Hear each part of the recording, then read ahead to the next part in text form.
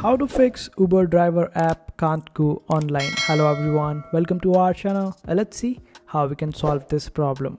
So there are several reasons due to which you can face this problem. The number one reason is that there might be some network issues around the area where you are located at. So make sure that you just change your area or check your network issues if there is some problem.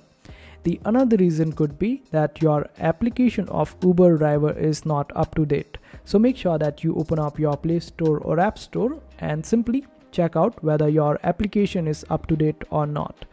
The third reason could be account limitations. There are some limitations for your account, like if you have registered from a different city and you are in not that particular city and you are trying to log in or go online from a different city, you might not be able to go online.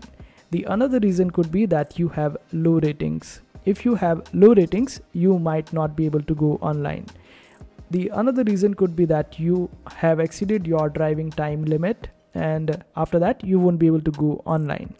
The another reason could be that your documents that you provided while signing up on Uber might have expired and you just have to check your email address and check whether Uber has sent any email to you.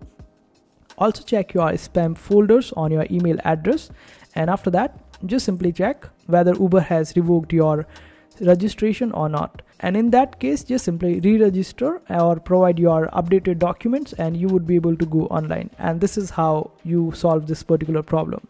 So I hope this video was helpful. Make sure to hit that like button and also subscribe to our channel for more helpful videos.